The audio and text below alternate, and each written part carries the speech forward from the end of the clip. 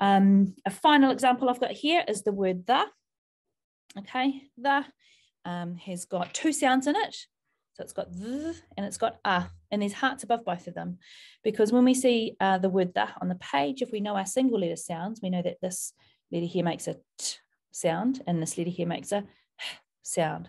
But when they go together in this word, it's actually different. It's a bit irregular than what we're used to. So T and H go together to make a sound, okay? We call that a digraph when two letters go together and make a whole new sound. Then there's also a heart above the E in the, because when I say the, okay, so I've got my two sounds in the, and I say the and the at the end, I'd expect to hear, see, either a U or an A to represent that sound that I hear, but in fact in this word it's an E. Okay, so that's the tricky part that I need to learn off by heart.